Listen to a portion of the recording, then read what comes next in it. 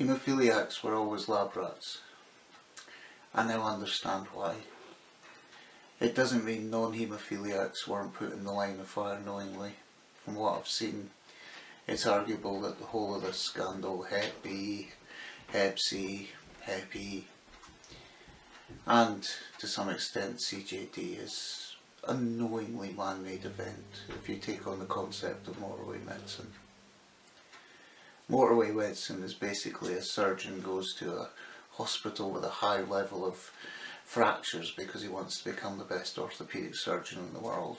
But after working there for 3 months, he becomes aware that one particular bend on one particular road is returning 70% of his patients. The question: at what point do you become a safety campaigner for roads rather than an ambitious surgeon making your career on broken bones? It's a good one, isn't it?